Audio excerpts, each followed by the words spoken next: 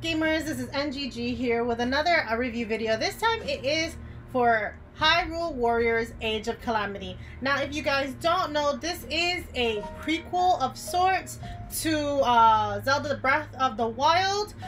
We have a guest host with us here. We got Darth from our Discord channel, aka my son.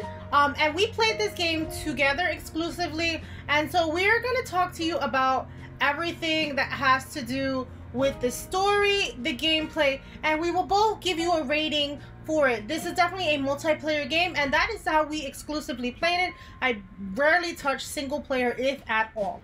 So let's get into the story.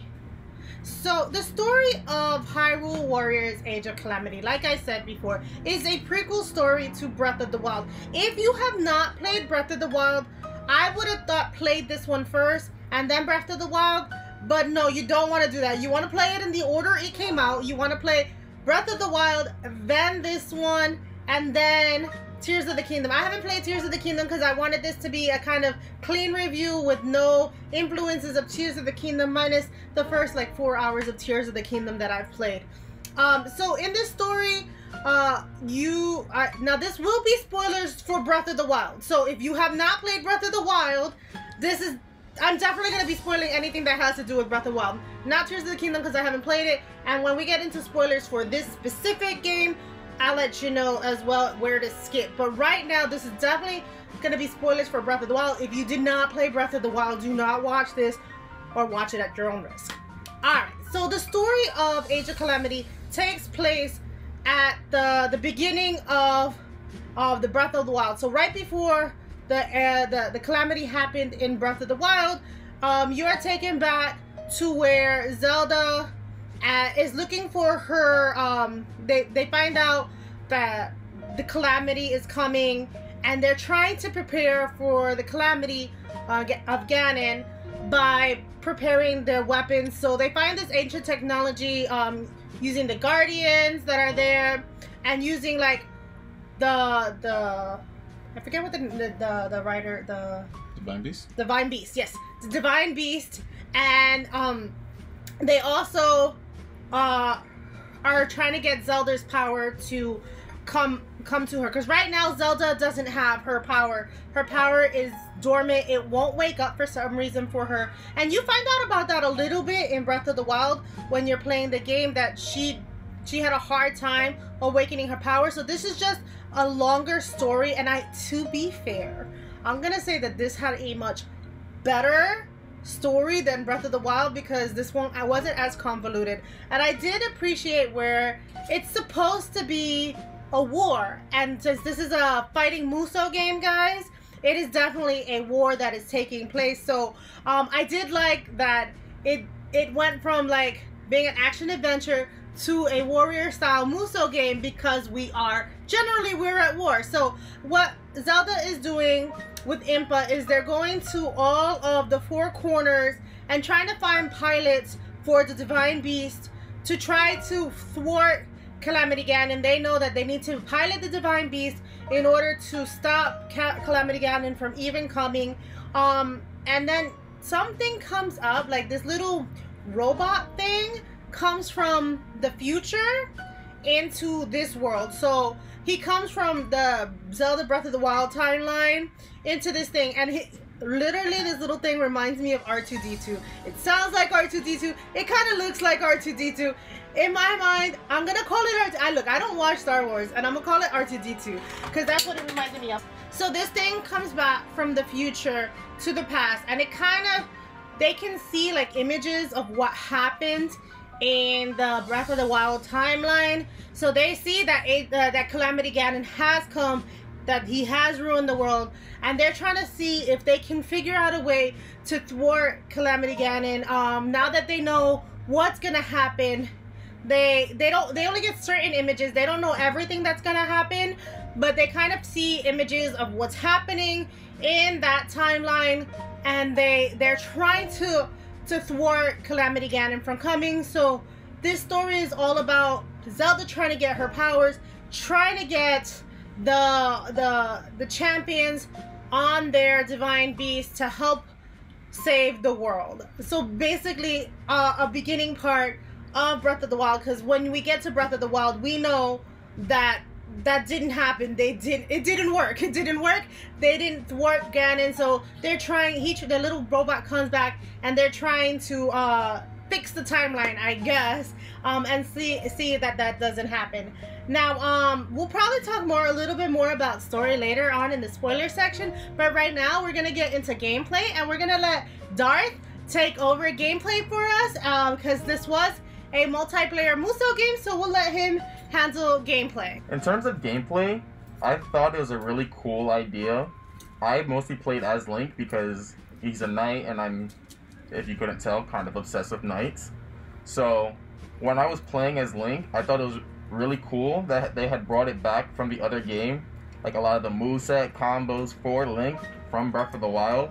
You'd be able to parry with the shield, you'd be able to shoot with the bow, a lot of the dodge attacks, and some of the moveset from the monsters that you'd be facing from the games would translate over. So if you had played the Breath of the Wild game, you'd be able to probably pretty accurately dodge, parry, basically be pretty good at combat against these monsters that you were fighting, because one, their movesets were pretty predictable, but it also provided a fun challenge and a fun callback to the other game, whereas like your skill level in that game kind of helped you out with this game in itself.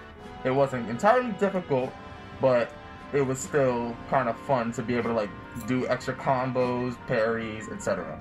Another thing with the gameplay is that for the maps themselves, when you'd be fighting, if you knew like the area that you were like in, for example, when I was playing Breath of the Wild, I kind of explored pretty much everything because I'm a really big fan of exploration in open world games. So I found it really fun to be able to go with my knowledge from Breath of the Wild and look around the regions and know where I was going because I'd explored them in the other game. So I'd be able to like, oh, this is where I'm at. I'm headed to location A, which is right next to this location, which you would also sometimes find like special items if you went to certain locations that would be in other games. So it'd be really interesting. For the Divine Beast combat, I found it really interesting and like a very cool like kind of experience because it would basically turn you into like a giant Megazord for like Power Rangers basically, and each Divine Beast would have their own set of powers. How the one from the desert would be able to use electric attacks, the one from the elephant would be able to use water attacks. The birds kind of was like out there, so it was more like aerial combat, airlocking missiles, laser beams, a lot of cool stuff. I mean, there was a lot of laser beams from all of them because they all shoot lasers, but more so with the bird than everything else. And with the one from the lizard from the volcano would be shooting fire, stomping around, breaking stuff. It was very cool to see how they each incorporated each Divine Beast like design into how it would fight in actual combat, and how the enemies that you would fight, basically you would feel like you were like slaughtering through all of them because you just felt the raw power of the machine that you were piloting. Right. And so for me with gameplay, I know I definitely had a hard time with the map because a lot of it was just unlockables in the map where like mini missions. Unless you were doing a main mission, a lot of the map had lots and lots of mini missions to level up your particular fighter. And you were also finding a lot of characters from Breath of the Wild and some that didn't exist in Breath of the Wild as well in this game. So you found Hestu? I don't remember him being a playable character in Breath of the Wild. I don't even know if he was in Breath of the Wild. He might have been. He was? Okay. So the Hestu you can play as the fairies from the fountains. So you got to play as characters that you didn't get to experience in Breath of the Wild, people that were there. And so I did like that in terms of gameplay. Every character plays completely different with their play styles. I, for myself, stood mainly with Urbosa and sometimes Impa in the beginning when Urbosa wasn't available, because I liked shooting lightning at the enemies, Whereas like you played with Link and you used to do that shield thing. You want to talk about that? So, another mechanic that they managed to bring over from Breath of the Wild was shield surfing, which I found very enjoyable. Because not only would I be able to rush through the enemies, and like if I didn't want to fight through hordes, I would just be able to like run through them with all my shields and just basically power slide through them. Which was also a great way of mobility, which helped me get around a lot faster than everybody else, because when you're sliding around everywhere, it kind of makes walking kind of pointless. Right, so he was always faster than me since he always played Link.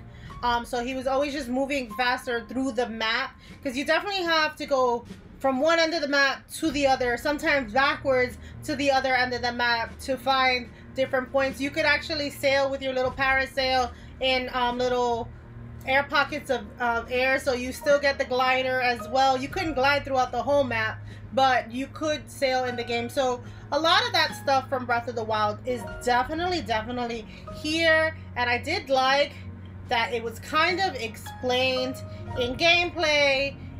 We have a new villain in this game. He's the one who is trying to raise Calamity Ganon, and then they had the Yiga clan. And was that guy? Shuga. Mm-hmm. Was he in Breath of the Wild? No. So yeah, there was an extra villain, super cool villain by the way, who wasn't in Breath of the Wild. So they definitely introduced different and new characters, as well as some returning characters from Breath of the Wild. Well, in terms of character designs, the new characters that they did add, I was a really big fan of. Like, Shugo was by far one of my favorite characters that wasn't in the old game, because he just came off as like a very like intimidating presence that like you would want to be him when you saw him. You would want to be him, you would want to like fight as him, you would want to see what he can do. He'd always have something new up his sleeve, some new ability that you would have to try to combat. And it was just very interesting to see how they would grab the new designs, the characters and all that, and how they just blended it. But by far Shugo was my favorite. Right. So now let's get to the parts of the game that I didn't like, and this is probably where we're gonna be spoilerish, so I will put down below or you should see a number mark where you want to jump to skip to the rating section, because right now what I didn't like about this game is definitely spoilery. So if you have not played this game, I would skip to whatever marker that I gave you written, or it'll be in the description down below where to skip to. So the parts of the game that I didn't like is they changed the timeline. They changed the timeline completely. So now we're on a separate timeline, because people from the Breath of the Wild game, the members that were helping in Breath of the Wild, came back 100 years to help in this game. And I'm like, wait, no, that's not what happened. I really was just hoping for a straight up prequel, not an extra timeline to fight. Like, I'm done with these splitting timelines. Zelda people, please just put one timeline. You want to do a prequel, that's fine. If you want to do a sequel, that's fine. But stop splitting the damn timeline. I would love for it to just have one straight timeline where we're like, all right, this is what happened, this is what happened, this is what happened. No, they split that timeline again and added characters from Breath of the Wild into this game. And it was it was cute. It was nice to see the interaction between the people who knew the other people had passed. But I'm like, it was so unnecessary. The game was already good. And then I feel like that was where my liking for the game took a dip. And I'm like, oh, what did you feel about the extra timeline that they gave us in Age of Calamity with adding the extra people from Breath of the Wild? Well, for me, I had the completely opposite view in terms of I really liked the fact that they called back some of the characters from the other timeline, because it felt like, hey, it's like our final stand. We're pulling out all the different kind of magic, all the stops. We're finally putting an end to this calamity once and for all. No matter what kind of rules we're breaking, what kind of immersion we're ruining. And I thought it was just really cool, because also one of my other favorite characters from the previous game, Sidon, was there. and he was kicking series, but I didn't play as him too much because I didn't really vibe with his moveset very much. But I thought it was very cool that he was there, and I got to experience all these other characters that I didn't think that it would be there. And normally in these types of games, they would just have these characters as like just playable characters without any explanation to why they're there. But I thought it was very interesting that they had reasons for these characters to be there and just like be doing the things that they were doing. Alright, well, I guess that's two very different interpretations of that split timeline. Anyway, so now what we're going to give you guys, a rating for this game, and we're going to take all of what we just talked about into account for our ratings, and we'll let Darth go first. Darth, from 1 to 5, what would you give Age of Calamity? For Age of Calamity, I would give it a solid 4.8 because I really liked the game. I liked the combat. I liked how it made me feel like I was a true god amongst men, a knight cutting down all my enemies. And it was just really interesting how like I could play a power fantasy. I haven't really played too many games like this, and I think I might be interested in playing more games like this because of the feeling that I got from this game. Well, so you're enjoying Muso games now?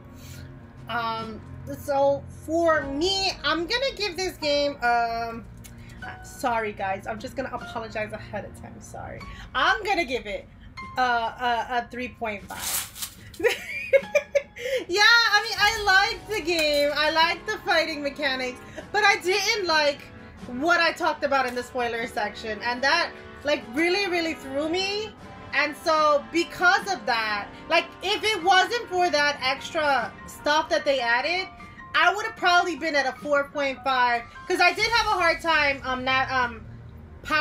navigating the Divine Beast. So that's just me. I didn't know how to play as a Divine Beast, so that's just a me problem. But the other stuff that they added was not fun for me to experience. So yeah, sorry. A 3. A 3. 3.5. It should be 4, nothing less. Well, you gave it a 4.5, 4.8. You're good. Anyway, so that is our rating. We want to thank Darth for joining us today. He does have a TikTok account still, yes? He still has a TikTok account. It's not safe for work for some of them, but there is a TikTok account if you want to find the stuff that he does. But thank you guys for watching. Thank you guys for joining us. Happy gaming. Bye. Bye.